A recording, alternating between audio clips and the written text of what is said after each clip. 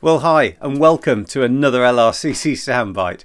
I'm carrying on again, looking at stories written down by a man called Luke in the Bible about the things that Jesus said when he was here on earth a couple of thousand years ago. This week, I'm going to think a little bit about how we decide things about other people.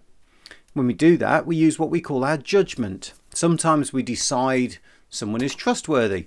Sometimes we decide whether someone deserves a second chance.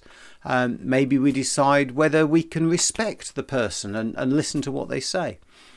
We're constantly making judgments. Apart from those times when we say, well, actually, I'm going to reserve judgment on this because I don't know yet. On one occasion, Jesus said to his followers that we should not judge others. We shouldn't be hard on others. And we shouldn't be unforgiving of others. The reason he gave was that the way we treat others is the way that God will treat us. Jesus gave some related advice as well. In some ways it's a little bit of an odd analogy, especially if you think visually. He said, don't try and take a speck out of someone else's eye if you have a log in your own eye. I never quite got that image, how could you deal with something as big as a log in your eye? But if you think about it, even a small speck in your own eye appears very large in your vision because it's so close. And what Jesus is saying is simply this: it's better to clear your own vision before trying to help someone else. So what does that mean? Because I don't think Jesus was trying to give advice about how you deal with eyes. I think Jesus was talking about some of the things that make us not so good, some of the things that we might do wrong. And he's saying don't pick up other people for doing something wrong if you also are doing things wrong, especially if it's the same thing. We could equate this to some of the things in the media that we hear about. The one that came to my mind was Partygate.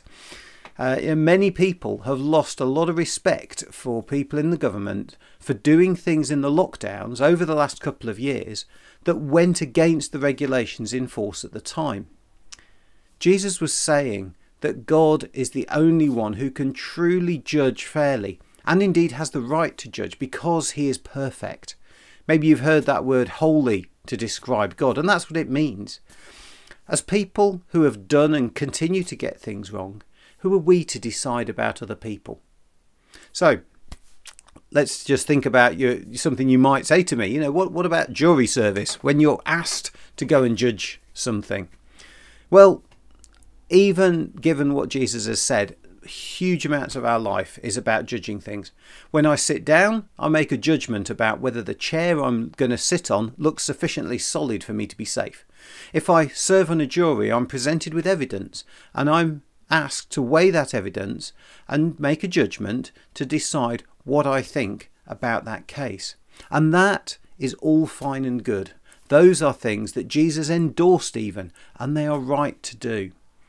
What we need to be aware of are the times when our judgment clouds what we do. Maybe it's not necessary and maybe it's not helpful.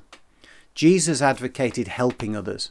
He said, if someone asks for my help, don't judge whether or not you feel they're worthy of your help. Help them. That's what it's really about. Be there for people. Don't judge them in a way that causes us to not see them as our human brothers and sisters, because fundamentally we are one human race. And he also said don't expect anything in return, because if you're helping someone, this isn't a transaction. True help just goes from you to them. If you live around here, it would be great to see you this afternoon, any time between 2 o'clock and 5 o'clock. We're at number 44 Lindbergh Road outside. All are welcome, and there's no judgment. Have a great week. God bless you.